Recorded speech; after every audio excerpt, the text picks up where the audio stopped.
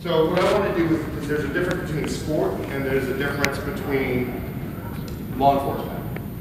Okay, you got to think about it. If we're going to go ahead and strike somebody hits you, you're learning how to defend, and then you're basically hitting them back.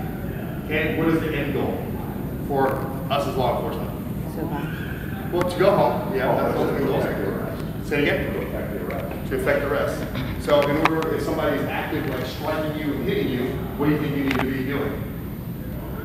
You need to be striking them back, but why are you striking them? What is the response that you're trying to get from that person? Control.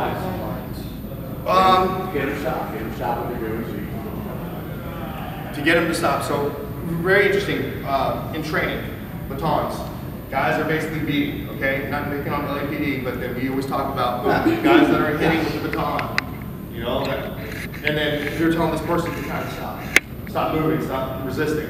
Well, if I get a metal pole and I hit you in the arm and the leg, what do you think you're going to do naturally if you're that guy that's getting hit? Oh yeah. You're going to cover up. Exactly. So then you're moving. So then they're thinking, oh, this guy's flying, and they keep going harder and harder.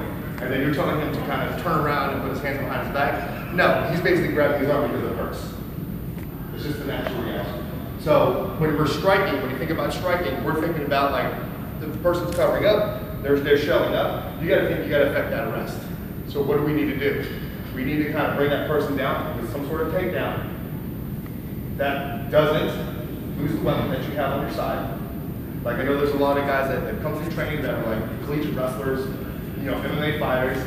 I don't know if they're going to be jumping straight down and then rolling and taking the person down to the ground, because with all that movement, I can't tell you how many times I've, depending on your holster, how many times the weapon has popped out. And then next thing you know, then you just, everything just kind of escalates because the bad guy sees the weapon, and what are they doing? They're going for the weapon, so now you're going to have to up your force. And it's a whole different